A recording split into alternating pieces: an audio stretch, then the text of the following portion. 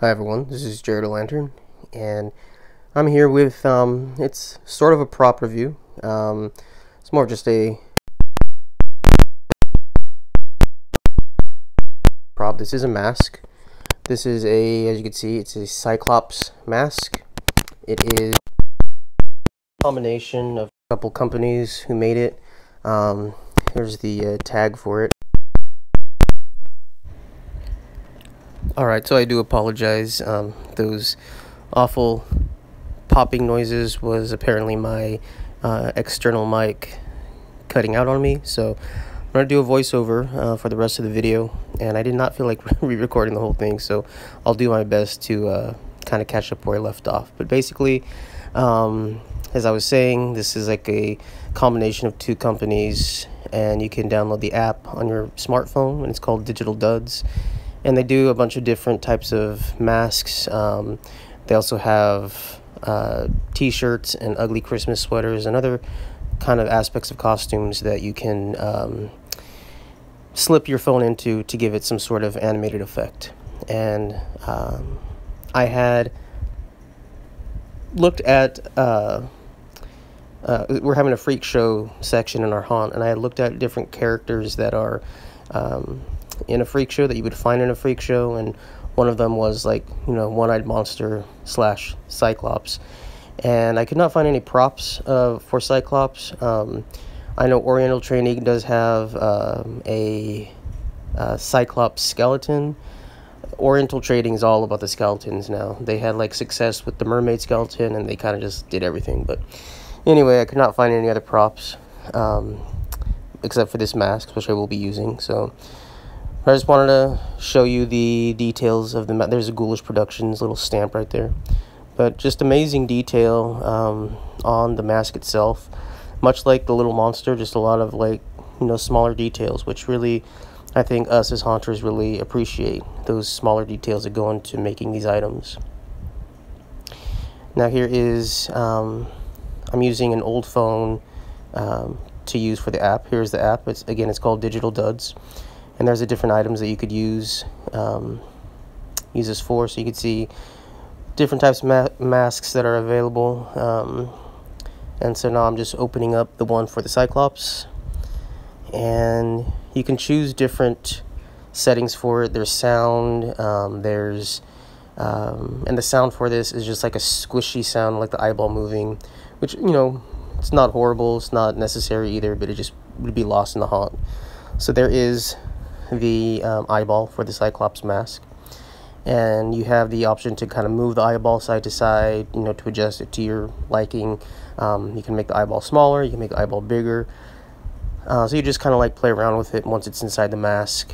And I'll show you in a little bit of how it's pretty easy to change the settings without taking the phone out of the mask itself. It does fit pretty snug into the mask, and I'll show that to you as well.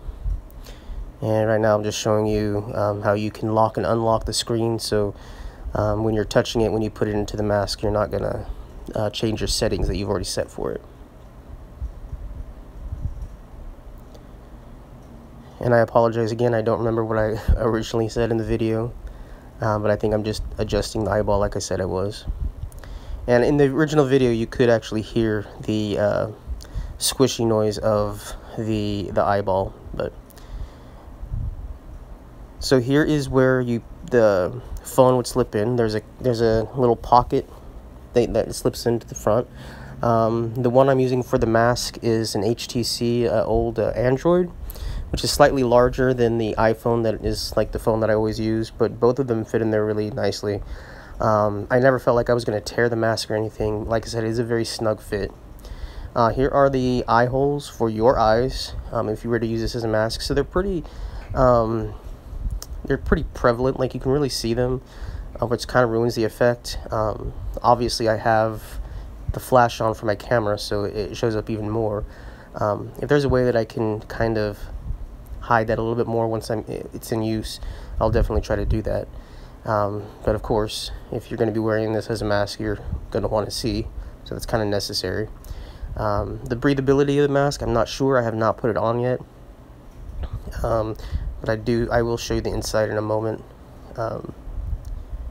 So if you look on the inside, it has pretty good padding on the back. Like, you have 3 foam squares kind of supporting your neck and the top of your head, and then you can see the black patch over there is the phone pocket, which again, you know, safety wise, I don't know if you want a phone right next to your forehead. I'm sure it's fine, but being that I'm using it as a prop anyway, it really doesn't matter. And when this was shipped to me, it was completely folded up in a little plastic bag, and but like any really good quality latex, it just, you know, popped out back into regular form. And I believe now I'm going to show you the phone inside the mask.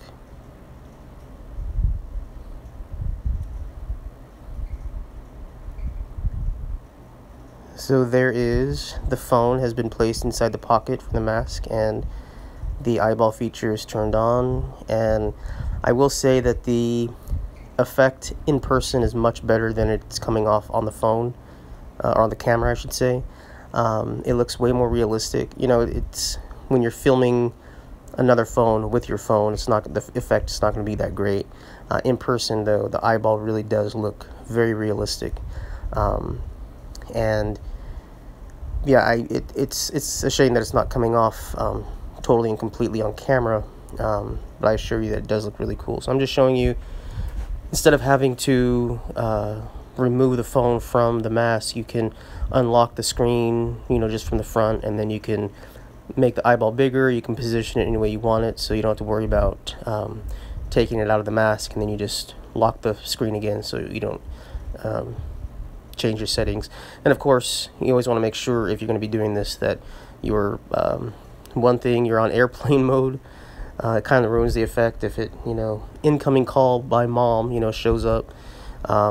And also you want to make sure that your settings are set to your phone does not fall asleep at all. If it goes to sleep, then of course you lose the effect. But there it is. I just wanted to pull out a bit so you could see the whole thing. It's just such an amazing effect, and a very interesting concept as well. And I think now is when I try to zoom in to get a clearer shot of the eyeball to give you more a better idea of what the colors actually look like.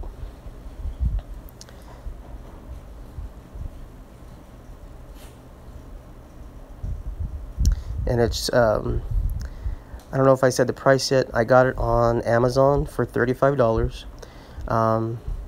Unfortunately, it was not Prime, so I did have to pay shipping to the, you know, the third-party seller, and it was $15. So, you know, $50 for this mask in total is not bad for a mask. Masks can be very, very expensive, especially more detailed and larger ones like this, and especially if you're getting this added animation effect like that. And yeah, there's, again, I don't know what I originally said in the video, but it's just gonna be, I think it's gonna be a great addition. The cast members that have seen it so far, especially the ones that are going to be actors inside the Freak Show, are really looking forward to kind of being paired up with this guy in the haunt. And so I can't wait to show it to you. And what I'm going to do is, the body that I plan to use this on is actually an old Spirit Halloween prop that I no longer have the head for, and I thought it would go really well with it. I'm not going to say which one yet because I might change my mind, but it's going to be a life-size prop, and it's a, like I said, it's a headless prop. I sold the head, and I was wanting to use the body, so now I thought this would be a perfect time to do so. So that is pretty much it, you guys. Thank you so much for watching. If you like what you're seeing, please like, comment, and subscribe. And as always, keep it creepy.